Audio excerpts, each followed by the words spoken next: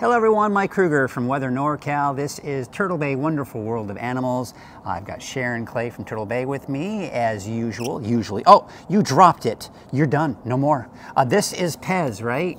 It is Pez. Pez is a scaly-breasted lorikeet. Okay. And so one of the things that I noticed is name is Pez, and I remember last time we talked about the lorikeets, you give them kind of candy names. We did. You know, we had a lot of birds, and we were trying to think of like what could be a theme that there's a lot of and what's colorful. And so we thought, okay, candies are colorful. Yes. So we name all of the lorikeets that come in after different candies. That is fun. So tell us about Pez. What do we got here? So as I said, Pez is a scaly-breasted lorikeet. There's 53 species of lorikeets, and why I really wanted to bring Pez out is because when we do the lorikeets, it's always in the parrot playhouse, which is really loud and hard to hear and a little chaotic with all of those birds. But Pez actually has just had an injury. We don't know what happened, but she doesn't fly anymore, and so she can't be in the flock. So we turned her into an ambassador animal. She gets to come out, and so people get to see her in a more calm environment.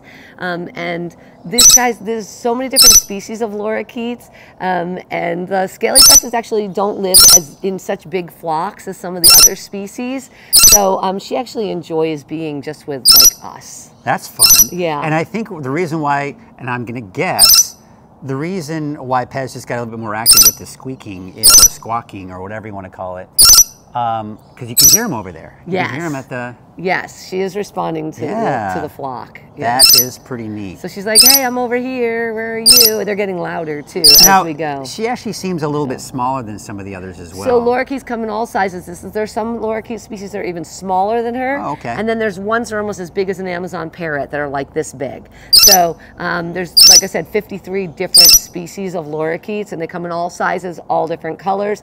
And what's the coolest thing of all about a lorikeet is that they are nectar eaters. So they have a special bottle brush tongue that they stick inside flowers, and they're able to get out the pollen and the nectar out. Sometimes I wish I had a tongue like that. You're very lucky. Cool. If I could have a bottle brush tongue, I don't know how that would work. Okay, you want to know my favorite parrot word of all, though?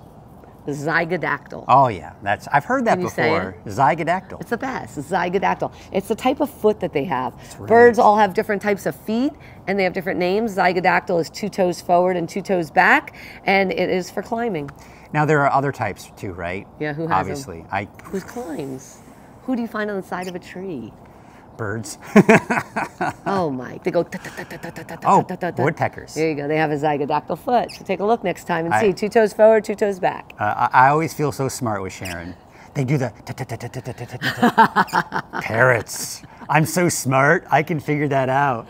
Well, thank you, Pez. You have been an amazing, as an ambassador, I mean, what does she do as an ambassador? So she's going to go out to programs. She'll do programs. She'll go do our school programs when people can come, and the schools can actually have private programs. So she'll be in those. She'll come out to things like this instead of being in the aviary the whole time. So she is just a little ambassador. Well, that's fun. And, you know, the thing is, it is fun being with all those birds in there. But you know, now that you kind of pointed out, it is nice to kind of just have this one-on-one connection with the bird and not have all the chaos with all the other birds around. So thank you for spending time with me. There's more. I know. You're not really responding to me. You're responding to your friends over there. So thank you. Well, thank you, Sharon. Thank you, Pez. Mike. That was a piece of apple, not something else. Thank goodness. We will see you next week for another Turtle Bay Wonderful World of Animals.